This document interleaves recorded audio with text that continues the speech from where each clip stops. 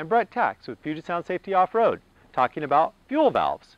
If your motorcycle has fuel injected, you don't have a fuel valve. Most street bikes are equipped with a vacuum-operated or automatic fuel valve, where dirt bikes and some street bikes have a manual fuel valve.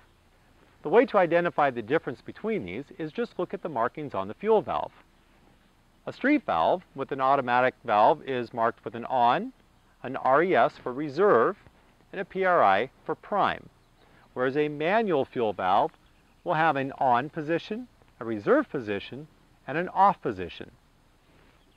The way these positions work is when your motorcycle is in the on position, it draws fuel from a high level in the tank. When the fuel level drops below that point, then it sputters and acts like it's out of gas or out of fuel.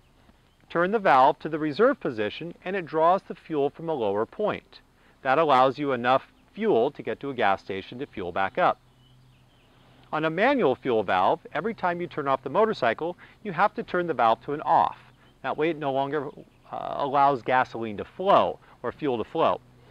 With the vacuum valves, they actually have a little draw here, so when the motorcycle is operating, it opens a diaphragm and allows the fuel to flow. When you turn off the motorcycle, the vacuum stops, the valve closes, and the fuel stops flowing. So that extra position on this particular valve, or an automatic valve, is marked with a PRI. It's a prime position. That's only intended if you run the bike completely out of gas and the bike won't start. You turn it to the prime position, allows gasoline to flow even though the motorcycle is not running. Once the motorcycle starts, you turn it in the on position and you leave it there. If you leave it in the prime position, the motorcycle potentially will allow fuel to run through the carburetor into the motor, causing very significant damage.